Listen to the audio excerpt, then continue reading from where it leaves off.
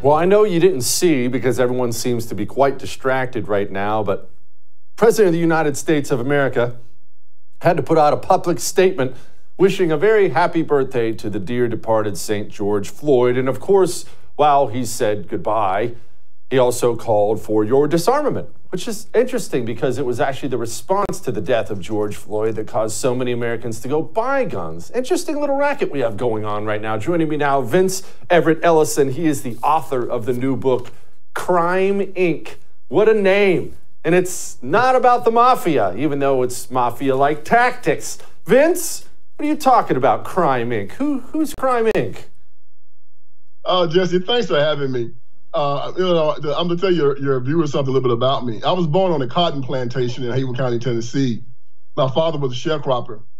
And the most violent Ku Klux Klan faction in America was in Tennessee. And the Grand Wizard lived in Brownsville, where I grew up. So I know about the Democrat Party because the Ku Klux Klan was their military wing, as you know. And they've tried to kill me and chase me my whole life. And I've known they were a criminal organization.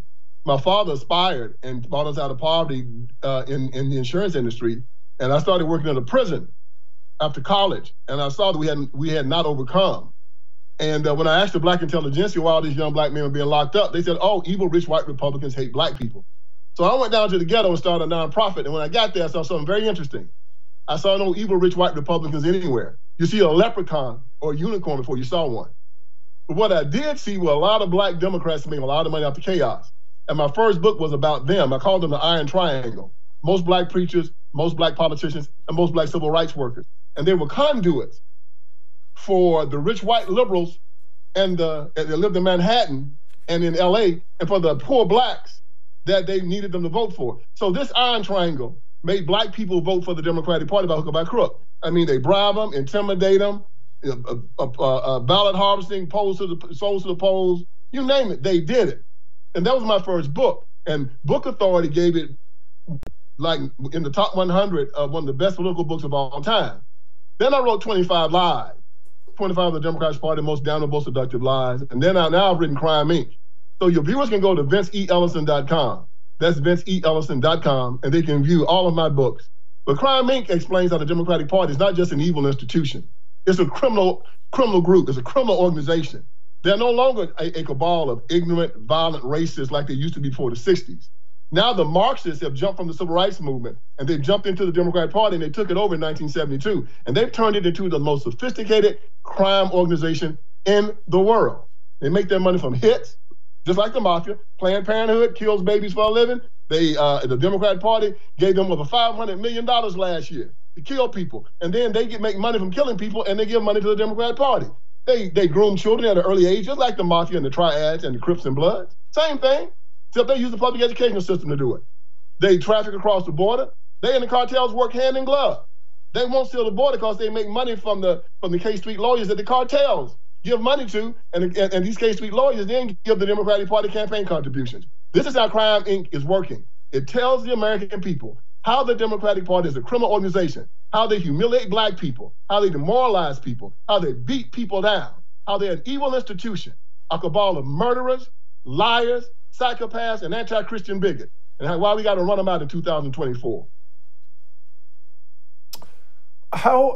You can explain this Marxist takeover of the civil rights movement, because you're 1,000% right on this, and a lot of people don't realize that at all. They think whenever you mention civil rights movement, for most Americans, they're thinking Martin Luther King Jr. and just fighting for equality, and obviously those things took place, but they don't realize that those dirty freaking Soviets got involved in that. They saw an opportunity and they dug in, and they really, really thrived in spreading Marxism in America through the civil rights movement.